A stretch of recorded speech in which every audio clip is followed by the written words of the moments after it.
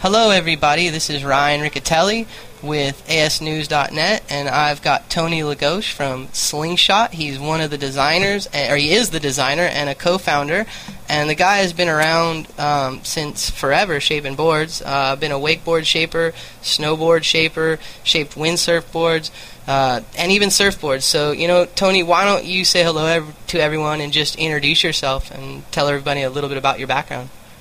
Hi, everybody out there in Pod World. Background. That's a tough one, Brian. You pretty much just said it.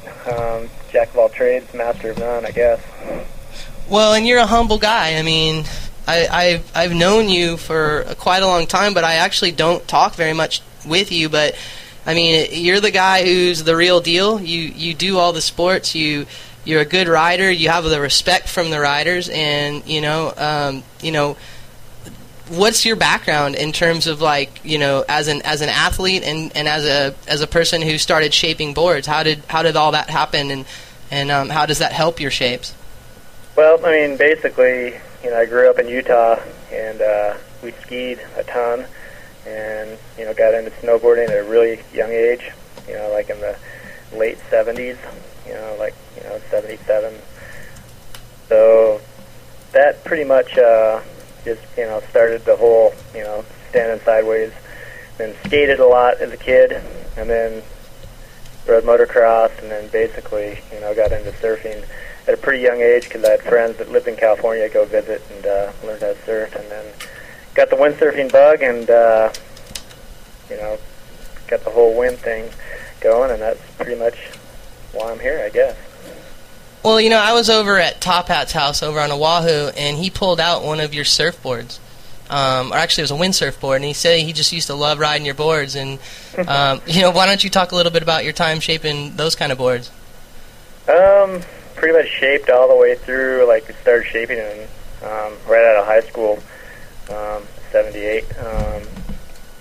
Just started making boards. You couldn't actually buy one, so we just started building them in the garage, and then the parents kicked us out of the garage because they were like, this is a mess. We started Velocity Customs, me and my brother. We kind of just a little backyard, windsurfing business. And actually, a good friend of mine, Dmitry Milovich, he was the guy that started Winter Stick, and pretty much learned everything from him composite-wise. So he kind of got into this whole new direction as far as building boards. Back then it was Clark foam. That's what I started shaping, but then actually got into building. We built hollow boards and full sandwich boards. Utah was actually a pretty cool place to build boards because it was all aerospace, so we weren't really locked into the whole surf industry. That's kind of a trip. Well, and basically that's the deal, guys. Like, Tony has been in this game. He's the guy who's pretty much, this is his lifestyle. He does it because he loves it, and that's kind of what has shaped Slingshot. And one person that we're really leaving out is your brother, Jeff. And why don't you talk a little bit about him? Jeff's my younger brother, year and a half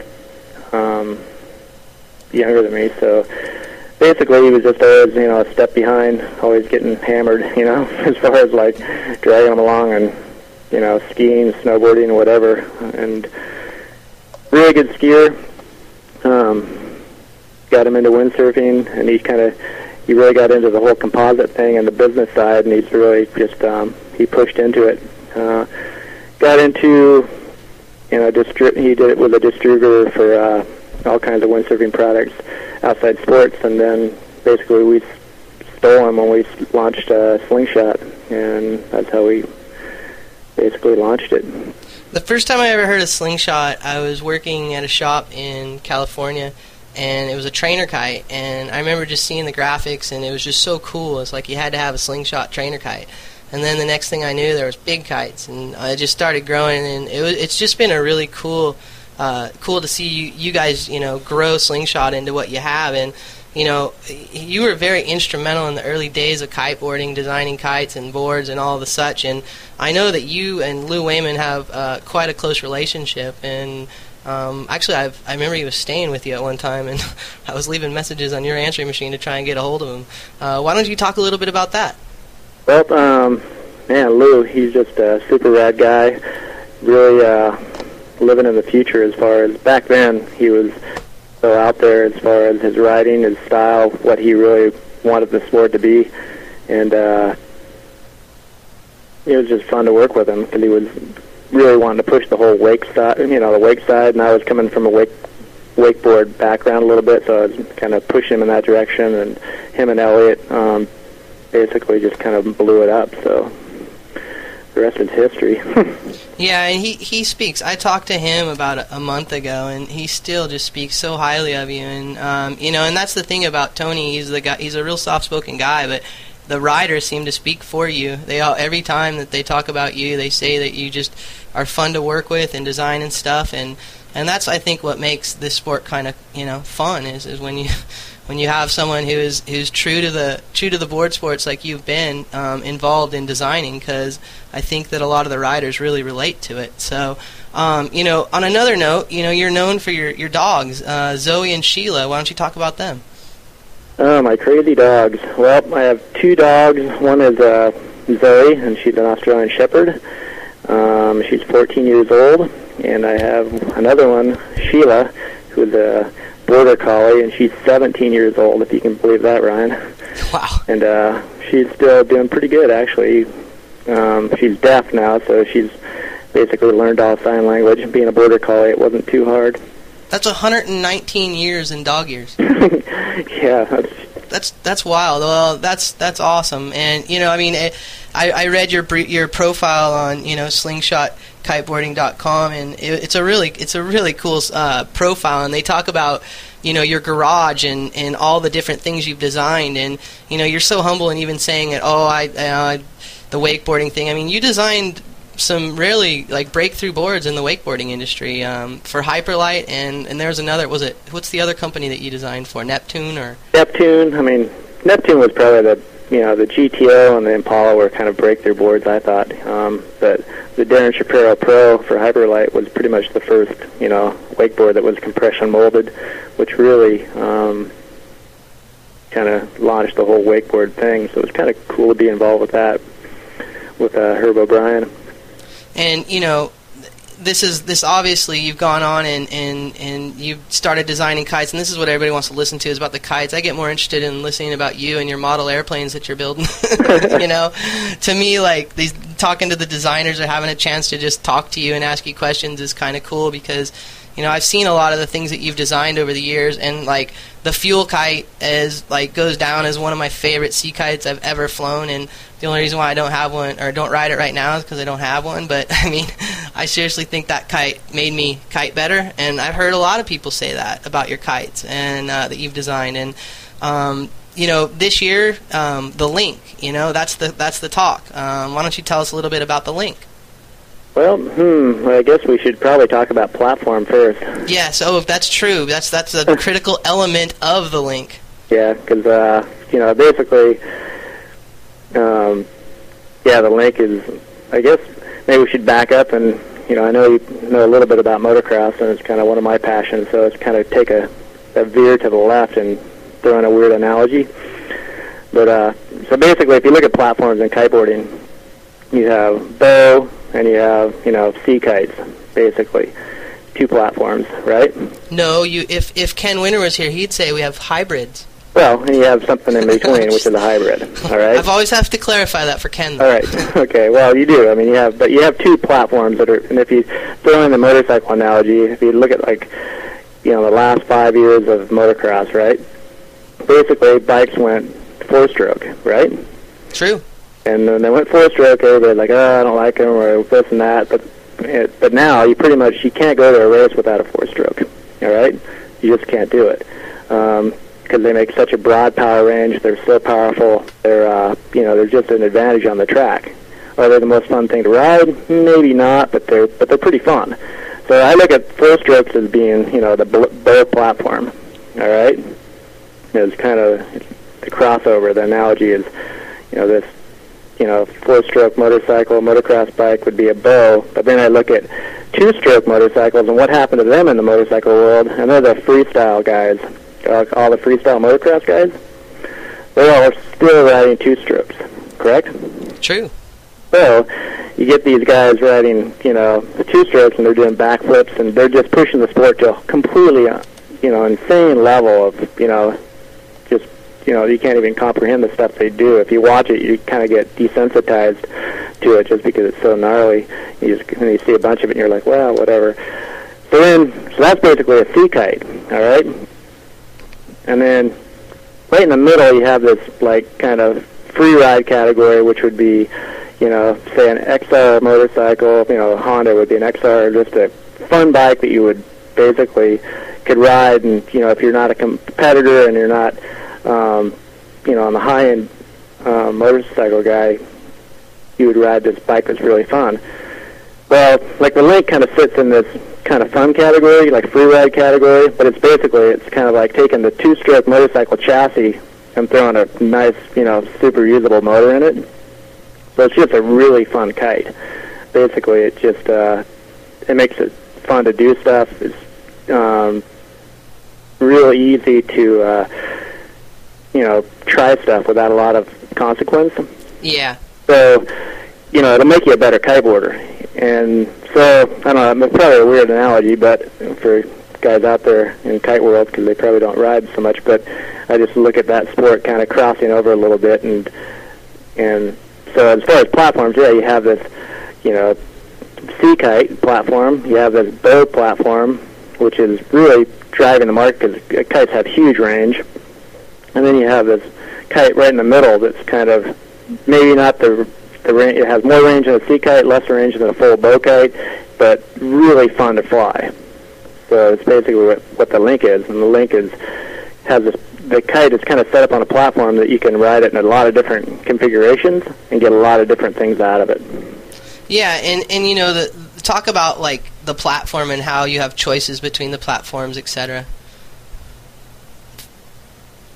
Well, the Link is kind of set up 4 or 5 line for starters. So if you go say you go 5 line mode for a platform, what you get out of the Link is you get a better feel at the bar. You get more direct input as far as it makes your bar feel like it's your strings are carbon fiber versus a little spongy. So you get a better feel at the kite at the bar, and you get basically just it's probably a higher performance package for the kite, but if you go to the four-line side, you get convenience. You still have, a lot of high-performance feel out of it, and so you can go back and forth. It's basically you're going to get 50% of the guys go, well, I don't want to ride 5-line because I don't want to rig the lines. If one line is one too many, once you go to 4, it's kind of hard to string that other 5th line out. And then, so it's basically a choice. If you want to get a little more performance out of the kite, you can go 5-line. If you want to have convenience, and then you can run a 4-line. Yeah, and that opens up a lot of avenues for people, and it opens the kite up to where it will, you can, and then it's kind of your, if you really look at some of the kites you've designed, not saying that this is the machine, but you've developed a lot of different systems where, where it's almost like you got gears, like the machine. You had the line where you could pull it out and grab more power, and then you look at this where you've created where the platform where you can hook up 4 or 5 lines, and I mean that's kind of your style in a sense. You're always not trying to follow what everyone else is doing. You're trying to charge your own path in a way, and give us a little bit more in terms of how the kite is designed. It says it's a hybrid kite. Now, what makes it a hybrid kite in terms of the actual shape of the kite? Well, it's kind of a flatter profile kite, so it's kind of halfway. I would say halfway in between a bow and a sea kite. It's a swept LE kite, which means it's kind of has a lot of sea characteristics, but it doesn't have the full sweep of a bow. So it's kind of it's a blend of both styles, basically. Yeah, it's kind of kind of flailing here. No, that's all right. You know, I know that we're really putting you on the spot, and please don't feel that way. And I mean, I know that we're talking kite design, and it's like this is live. So, you know what we can do. What we'll do is why don't I switch to some questions that have been posted around in some of the forums, and I think we'll probably answer some of these questions just through some of the comments. The first question I have is from a guy from Kite Forum. It's what kind of riders is the link made for? Like, who will enjoy it most, and who's it not for? Okay. Well, the person that will probably enjoy the link the most is like an intermediate rider that wants to really start learning stuff. You know, that can actually go out. He can jump. He can ride. He can ride in a lot of different wind speeds and stuff. But he wants to kind of progress. The link is really nice because it's really fun to fly. It's a real high performance turning kite, but it basically slips through the turns a little bit, so it doesn't generate that full fuel power through a turn. So a beginner, intermediate, or even advanced rider wants to learn stuff, like say you're going to go learn new kite loops and stuff. You can do them without the consequence. So you can do you can be ripping along, you can do back roll kite loop, and it's really fun to do. It's not an aggressive back roll kite loop. It's not a Ruben Linton style, but it's pretty fun. So you basically can get your timing down, and you can learn all this stuff, and then you can maybe step up and take it to the next level with a more aggressive kite. Well, and that explains a lot. And someone wanted to know about what exactly is the newly redesigned split strut bolt-on technology. That sounds serious, Tony. Yeah, that is serious. And I can see the motorcycle references. Well, split strut basically had a hinge point in the middle, and split strut is basically attached to 2 points at the front of the LE.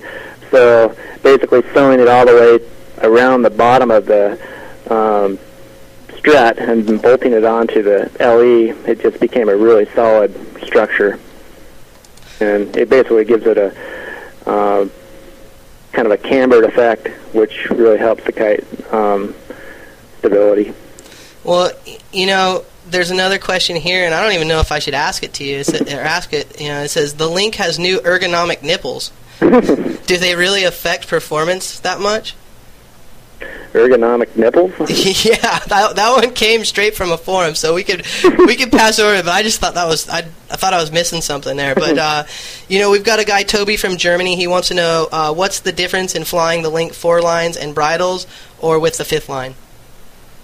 Back to the 4-5. Yep, they're going to kind of switch all over the place. Yeah, and that's like I said, it's kind of the 5 line is basically you get a real direct feel. If you're more of a fuel or a 5 line sea kite rider, you would probably prefer it 5 line. It just has a kind of a nice solid feel to it. And then when you go to 4 line, basically because the pulley is moving back and forth on the bridle, you lose a little. It's basically letting the kite pay out a little bit as far as sheet out.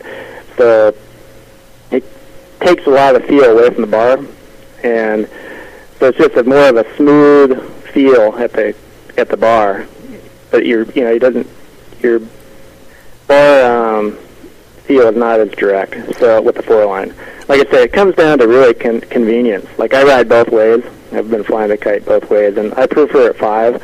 But I go out on it 4 line all the time, and a lot of times when I'm lazy, I'll just be like, yeah, I'll grab the 4 line version all the time and not have a problem with it as far as which platform it's on. Which platform's safer? That's in this question here too. Well, I would say the 5 line is probably the safest because you have one more redundant safety having a 5th attached to it. I have to ask you about the tailpipe bridle belts too. We can't tell that you love motocross. Tailpipe bridle belts. Well, that's just basically a little webbing piece that comes off of the strut tailpipe that just keeps your bridle line from snagging into the strut corner. Which is the reason why I mentioned that. That's a huge problem with some kites. I mean, I've actually been victim of that and watched my kite death spiral. So that's great that you're addressing that. I think most kites on the market now have pretty much you have to detail on their kites. Another question we have, this guy, his name is Cat Canala. How many protos have you built before releasing a production kite of the Link? Yeah, that's a good question. I would say the Link was we were probably up in the mid-70s before we kind of got a final direction, and then we probably pushed it way past 120 kites for all the sizes. And it says, will you provide us with realistic wind ranges for the Link? Because with the bows, obviously we were hearing from 10 to 35. I mean, what are the actual wind ranges of the Link kites? Well, it kind of comes down to, that's the toughest one to answer, because you tell one person, this is, say you have a 150-pound rider, and it just is, really depends on his level and his ability. He can he can hold on to a certain size kite and a certain amount of wind, and so, wind ranges are usually a little conservative, and then depending on your ability. But the Link is it's not really designed to be overdriven. It's not like, say a standard bow kite that has a real good top overdriven range. It's more designed around riding in its proper wind speed range. It has really good low end, has really good mid range, and you can definitely ride it in some wind, but you don't really need to overdrive it and just say, I'm going to have one kite in my whole quiver. Well, one of the biggest questions is bar pressure. What's your take on what's the bar pressure of this kite versus a standard bow kite? Really light, in fact. Probably it could be, you could call it too light, or basically like when you fly the kite up and you're pulling on the bar, you always, like when I ride it, especially because I'm testing a lot of different kites and we're really working on fuels a lot. I jump on that kite and I always feel like, I need to, readjust the back lines and give it some more tension to give it a little more, sheet. And it just has really light bar pressure. But if you want a little more bar pressure, it's got a little mini Y bridle on the back of the trailing edge. You can always swap that around. The bar pressure will go up a little bit and it'll be a little more standard. That's one thing about the Link, is I think what's going to happen with this kite is it's a perfect tinker kite for a lot of people that really want to, because the kite's platform is, the kite kind of flies in all kinds of different configurations. We actually kind of designed it as a 3-line kite originally, and we kind of evolved it from there. So people are going to start playing with the kite and going, well, if in the backline settings, and the Y bridle has a huge effect of how the kite can work and different wind speeds and bar pressure and that. So what's going to happen, I think, is people are, after they get used to the kite, and the high-end guys that are going to ride it, they're going to start messing with settings, and they're going to ride it probably at a different setting that actually it's shipped at. Well, let's start talking a little crazy talk. You're a designer. You just started talking about 3-line kites. What is one of the most outrageous things you've ever designed? Oh, the 1-line kite. The 1-line kite. Did you actually kiteboard behind it? Oh, no, it's a gecko. It's a gecko. Pretty cool looking in the sky, though, for sure. It does loops and... I'm sure it is, and that's what's so funny is, around here, because it's so windy in Texas, it's like everybody has these stunt kites, and I watch these big old, entourage of people out there flying it, and I could just picture you in the middle with your gecko kite. You're a pretty good downwinder with a gecko if it's blowing 50. Yeah, for sure. Well, we have some people that just have some general questions from around the world, basically. These are some questions from the UK, and it says, what's your main personality trait? Are you a sewing geek? Are you a kite surfer, an aeronautic geek, or a designer? And I don't really, that's kind of a funny question, but what kind of guy do you think what do you consider yourself? Oh, if I had to describe my personality, I would think I'm just probably a tinkerer. I like to tinker around stuff, for sure. But as far as sewing, I'm not real fond of a sewing machine. I do my share of it. But if I had to pick sewing versus something else, I would, prefer, working in foam and composites and stuff, something that's a little more, solid-based. But, Yeah, pretty much. Tony is a chill guy, guys. Like, this is I'm probably putting him through one of the most uncomfortable things in his life right now, so I apologize, Tony, for putting you on the spot, but you're doing great, man. Let's get back. There's all these questions that keep flooding me, and so I'm trying to answer everybody's questions, but this is an interesting one about fuels, which I said was one of my favorite kites. This is Todd from Maryland. It says, I love my '06 fuels, but have noticed they have a slightly less low end than my '04 fuels and my '05s that I've tried. And then he goes on to say, what's the reason for this? Was it intentional or a trade-off? Or maybe does the guy just need to learn how to tune his kite? Well, it's kind of a combination of all that. Basically, the '06 fuel was, we're going into a time of more and more depower and more range. So, the fuels got more top end, and, of course, they suffered a little bit on the low end. But you can achieve more low end if you actually go back to like the wake settings, on the front attachment points. You can still achieve pretty good low end with the kite. But basically, the profiles the draft settings were lowered, and the kite was made to fly forward a little more.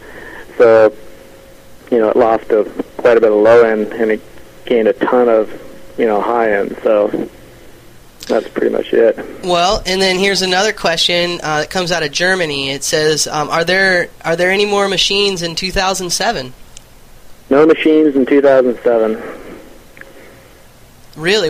And what's going to be the replacement? It'll probably be a big bow-style kite, I would think. It'll probably be, we're going to probably have our turbo diesel 2 will probably come out, and it'll probably be a big, something that's a little more efficient, and it probably won't need to be so big. Well, and here's another interesting question. Cam battens. Someone wants to know, are they really needed? Yes and no. As far as really getting the front of the canopy to, stay solid, it's a nice feature for sure. Is it a huge gain? I would say it's not a huge gain. For the high-end guys that really like to jump, it's pretty effective. For most riders, maybe it's more of a hassle as far as, rolling up your kite. So, like for back to the link, it has cam battens in it, but, you can remove them if you wanted to pack your kite smaller. And it's not a huge performance gain as far as with or without. It's basically, you'll get a performance gain on the top end and better jumping capabilities, but as far as like convenience and rolling your kite up and stuff, that might outweigh the performance. You know what I mean? So there's actually there's some groupies that have signed on to Lost Cherry, and they wanted to know if you saw your Slingshot kite in the new Urban Pipeline video. And I know that one comes. That's some spam. We're getting spammed, but one of your team riders, Zach Kleppe, was down here, and he's living with this band, and they've used him as the character in their new video. And the end shot is him cruising off with one of his Slingshot kites. So no, I don't think he's seen it. I'm sorry. Seen it. Yeah, we'll make sure to email him that one. Here's a good question. Scribbler from China. How much of kite design is intuition, and how much is hard-edged aerodynamics? Well, I would say it's more black magic at this point. As far as there's nothing really in the aeronautical world that's actually flying around in the hoop shape. And now that we're getting more into boat-style platforms, we're getting more into kites that are more like paragliders. So there is some crossover there. But as far as the profiles and the camber settings and stuff, I pretty much stick to kind of proven NACA style numbers. You know what? I just got a really interesting question from the lounge. It says, is a 5-line link closer to an octane or a fuel? Neither. Neither. Lusa, it's neither, man. You're just going to have to go buy it and try it. Yeah, it kind of sits right in between. Like this year, we had a big debate as far as what kites to have on the line. We're going to pretty much have 2 dominant kites for our line. It's going to be our fuel and our link for the general line. But I'm going to do a line of specialty kites, which I'm going to still do a octane because I have some new octanes that are just insane. So I'm going to do 3 sizes in the octane, and then we're also going to have the turbo diesel, or the turbo 2 bow style kite. So there's quite a bit of stuff coming down the tube.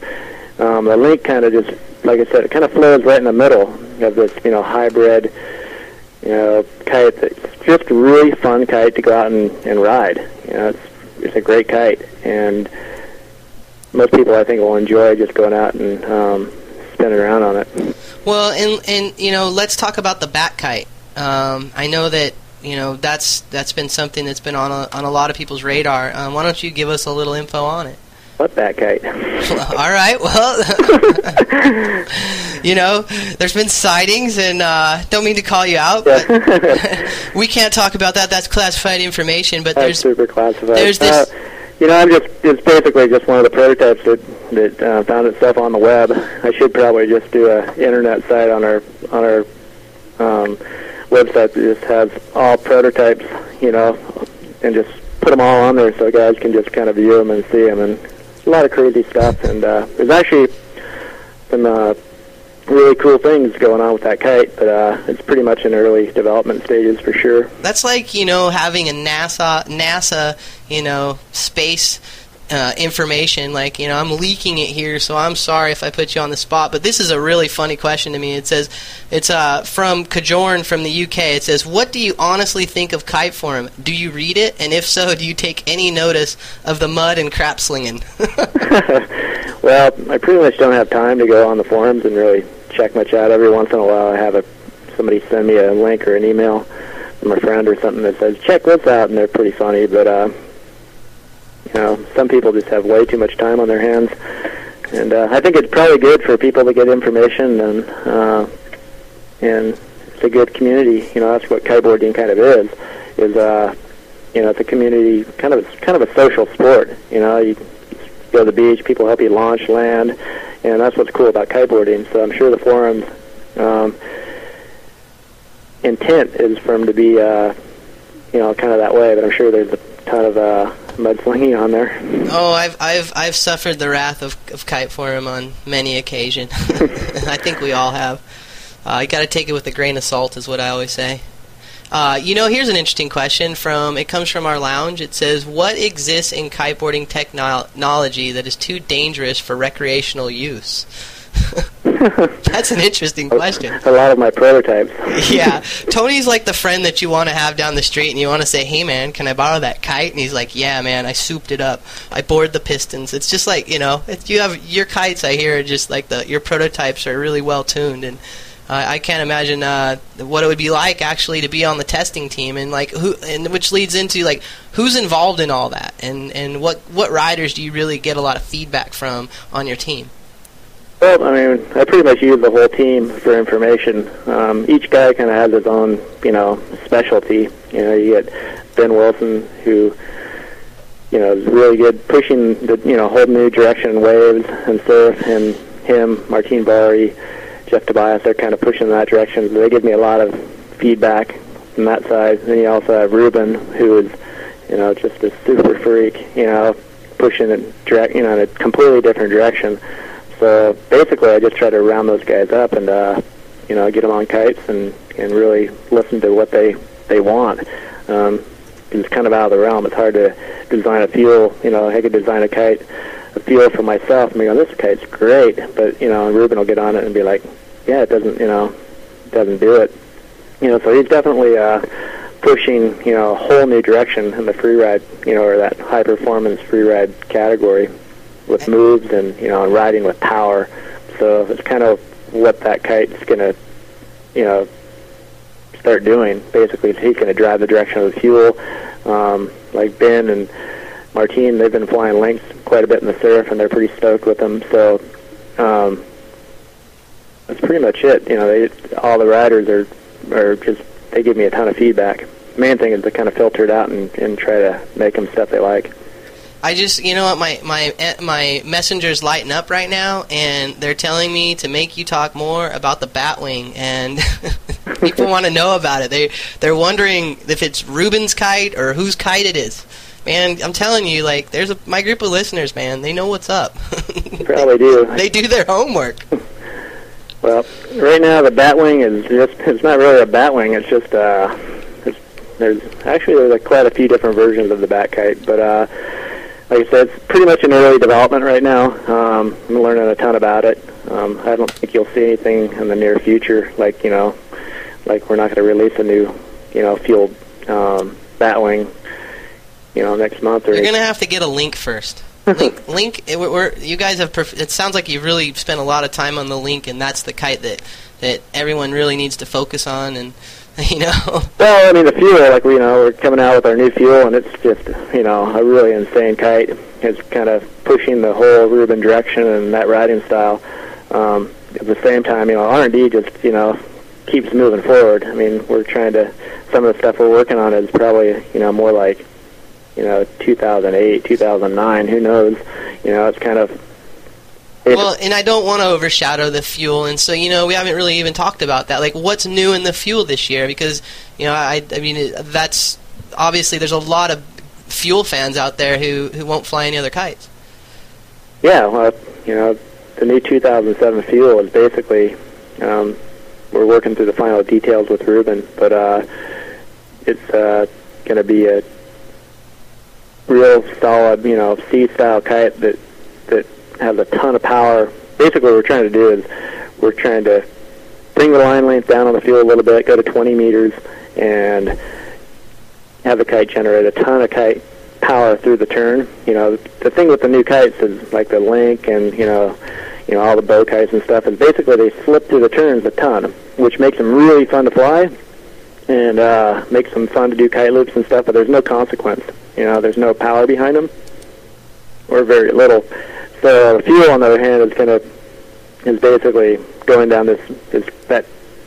Are you trying to tell me that my bow kite loops don't count because I push out on the bar? Oh, they definitely count. I'm just kidding.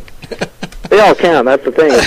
As long as you're out there having fun. I know. Sometimes we have serious. People get so serious about all these kites. Like, well, the Link's not going to jump like an Octane or the or the it's not going to jump like my fuel. It's not going to have the range. And it's like all these kites have magic. It's kind of like so.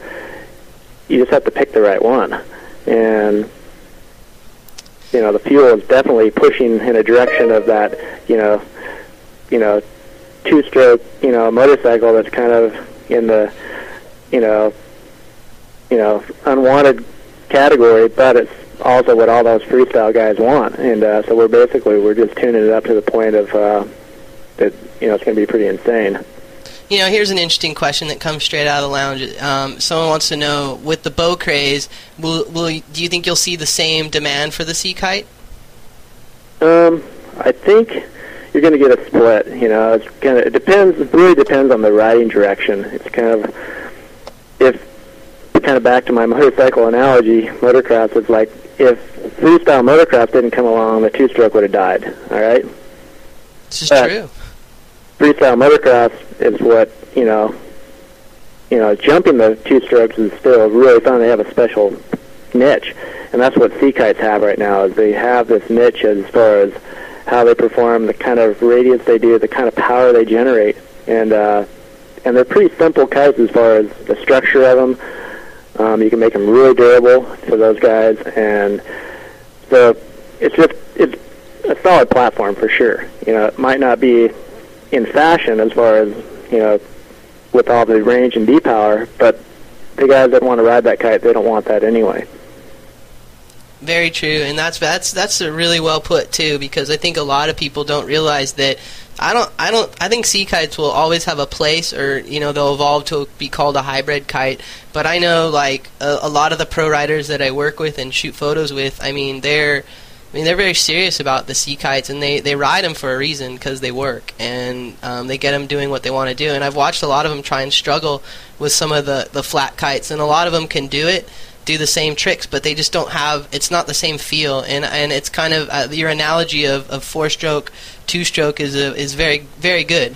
Yeah, you can do a backflip on a 450F, but four-stroke motorcycle, but it's not as easy as doing it, or it's not the same as doing it on a 250 two-stroke. So yeah, it just basically comes down to, there's different platforms, there's different riding styles, and they're all good. It's kind of, you can look at skiing or whatever, but there's, and snowboarding, there's a bunch of different riding styles, and that's what's kind of pushing the sport.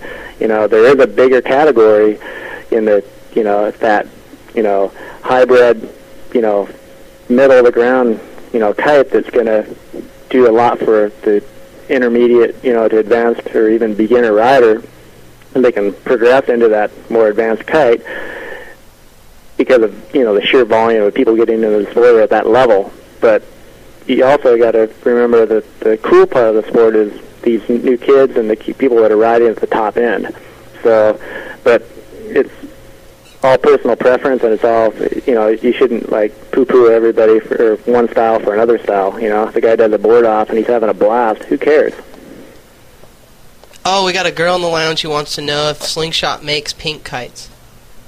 Yes, we do make pink kites. There you go. We have a couple of different versions of pink, though. Hey, so, There's a pink link. And let's switch gears, too, and let's talk about boards. Slingshot, you guys got a cool line of boards. I really like that surfboard.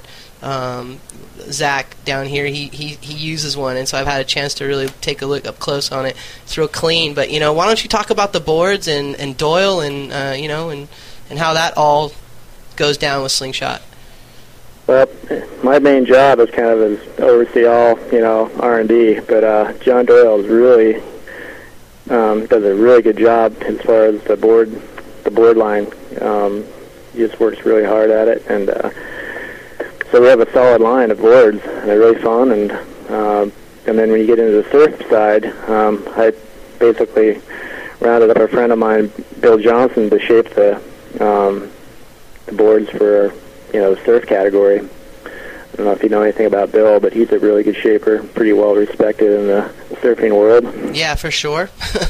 So we just basically put together a pretty good line, and I say John does a really good job, works on the twin tips, and then, we got Bill, kind of working on, the surf style boards, and pretty much it. Have you really gotten into shaping at all? I mean, I know that you've shaped some amazing, that's no understatement. You've shaped some breakthrough boards in wakeboarding and other, any kiteboarding, all these sports. Why aren't you shaping any of these boards? I just kind of been so busy with kite stuff, I really don't have the time. And if I do have the time, it's usually I have to shape a surfboard for a friend.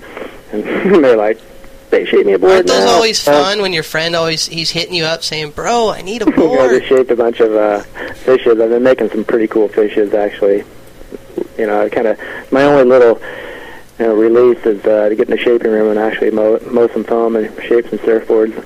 Well, I still do it, but like I said, it's mainly for friends, and it's fun to do. You were saying, you have a new site in Stevenson, and do you have a shaping bay there, or where do you break away and do this kind of stuff? There's a place, you've heard of Cascade Sailboards, right? Yes. It's actually Cascade's fiberglass now, but basically all my shaping tools are there. It's kind of where I shaped out of for years, and so all my planer, all my tools, my templates, everything's there, so I can just run down in the evening and mow out a board anytime, so it's a pretty good deal. And then as far as all of our shaping, our prototyping and everything, we have a shaping studio, or John does. He kind of has Monster Garage up at his house, and talk about an impressive garage. You should go into Doyle's garage. Be blown away. He's got CNC mills and shaping machines and everything. So he's pretty happy. Well, here's an interesting question. You talked about the fuels, and someone, Lusa, in the chat room here, he wants to know when they'll be out. The new fuels? Yep. Well, right now we're just basically they're waiting for production space. Basically, we can only build so many kites, and we have to kind of schedule them in. So, links are on the tables right now, and they're going through, and then the fuels will go into production. We'll probably do a small run. Probably, I would say, the end of August, maybe September, and then they'll find more room on the table for them and run them through. Well, you know what? We got to wrap this up, but I want to give the lounge one last chance to ask your last questions. And real quickly, there's usually a little delay, so I want to ask you a question. Let's talk about motorcycles, man. What kind of motorcycle you ride? Well, Ryan, it's pretty embarrassing, but last fall I bought a brand new 250F, which is a 4-stroke Honda, and I started it up, rode it around the parking lot, put it in my garage. Plan on riding it all winter, and it hasn't moved. Pretty bad, huh? But I hear you kite quite a bit, so that's a good. Kiting isn't great. It's been really a busy year, but I have a brand new motorcycle sitting there, parked. And I'm interested actually to ask you, is it stock? Is it stock? Yeah, or did you just... A boilie stock. Oh, wow. I would have expected it to be bored out to the T. No. It's kind of the gas is on the right, and if you want to go faster, just pin it. Oh, there you go. They're so insane. It's crazy. That's what a lot of my friends, they do the full motor mods, and it's pretty funny because, you're going, well, all you have to do is just hold it on a little longer. Yeah, for real. But, I have a couple other race bikes that I got a couple 125s that I held on to, and they're pretty hopped up. But you're a true biker. I have a couple 125s that I just held on to. I know not many of my friends just hold on to a couple 125s. Well, I'll quit harassing you about motorcycles, but real quickly, one last question, and we'll end on this, and then I'll give you a chance to give some shouts out to whomever. Here it is. It's from the lounge, and it says, you were originally reluctant to get into kiteboarding because of your custom windsurf boards. Talk a little bit about that. Well, it's pretty true. I actually got into kiteboarding because, I was building custom windsurfing boards, and people started coming, like Lou and Elliot, and those guys were coming, and I was building kiteboards for them, and more guys that, Corey Riesler, and all those guys are coming, I'd build them boards, and the more boards I built, I figured, hey, there got to a point where I didn't want to call them Logosz boards, which was my sailboard label, kiteboards, so I just started calling them Slingshots, and, build them for like a year and a half before, and they just basically started building more and more of them, so I jumped off the windsurfing bandwagon and onto kiteboarding. Well, and your life has changed. Kiteboarding will do that real quickly, too. On a personal note, actually, you just got engaged. And actually, I went to high school with your fiancée, Heidi Doss. Yes, you did. And she's an awesome girl, and you're a very lucky man, because, man, she was that girl in high school that everybody wanted but nobody got, because she was a cool girl, man. She was not a lame chick. She was in the cool club. I was just lucky enough to know her, man. And look, you get to marry her. Yeah, congratulations, man. Bad girl. Yeah, is she kiting? She's just kind of starting to. Well, I got her on a link, and I've been kind of getting her. She has a problem with swimming in the water, so she's one of those girls out there with the full. She looks like a bug. She puts a helmet on, full life jacket, flare kit, cell phone. The whole deal. But, and a whistle. She's starting to go for it. Well, you know what, man? That's probably a good thing. That means she at least is usually people balance each other, and I know you're on the other end riding your motorcycles and stuff, so that's good. I wish you guys the best for sure, and I want to give you a chance to give a shout out to, your crew right now. Yep, not sure who I can shout out to. Everybody pretty much knows who they are, but just want to say thank you for all the people out there that support what we're doing, and pretty much it. Well, like I said, man, thanks for coming on the show. I know I peppered you with a lot of questions. We've switched the format up here. It's live for me too, so I don't get to edit out my idiot nervous chuckles. So it's an interesting dynamic, and hopefully in the upcoming year when you guys get more product, and I just want to catch up with you and see what's happening. Yep, well, feel free to check in on that bat kite anytime. But yeah, if you see some little kid that has blonde hair flying at really high altitudes on a bat kite, well, you know what it is. Sure, we'll do that. We'll put some of those kites on the forum so people can just have a good look at them. But like I said, those are just prototypes, but they're really fun to do. You need to put the gecko on the forum. The gecko is pretty top secret, though. That thing's top secret. Well, all right, man. I'll let you get back. Power too. Tell everybody there I said hello. Thanks to Mira and for really helping us lock this down. Marina Chang, Paul Lang, everyone else. So, yeah, man, we'll talk to you soon. All right, Ryan. Thanks again. All right. We'll talk to you later. Bye-bye. Okay, see ya.